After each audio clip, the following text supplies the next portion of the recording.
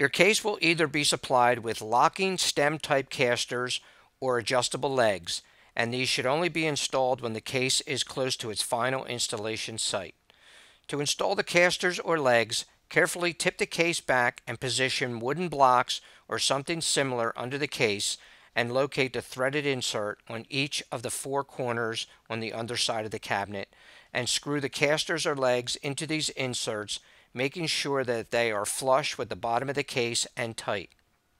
The adjustable legs can be adjusted to allow the case to be level, and consult the factory for caster shims, or you can use a large washer if the cabinet is installed on an unlevel surface with casters.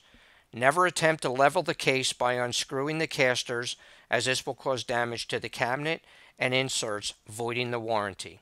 If the cabinet is not level, the doors will not be properly aligned and may not allow for good gasket seal.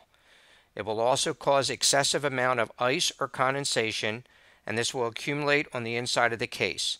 This should be confirmed prior to calling for warranty service.